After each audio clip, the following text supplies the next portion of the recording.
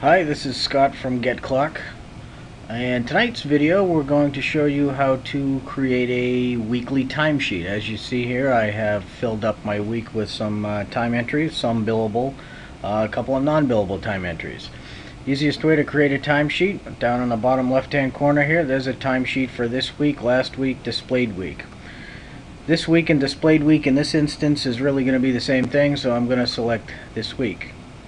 As you can see, it's going to create a timesheet for me, and if you look for billable time, the billable flag is here. For the non-billable time, it is listed as no for billable time.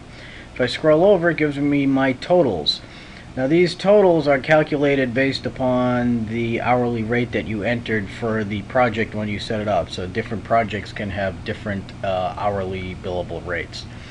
To drag this icon, the Excel icon right here to your desktop, that will create an Excel spreadsheet wherever you want to drop it. That's it for now.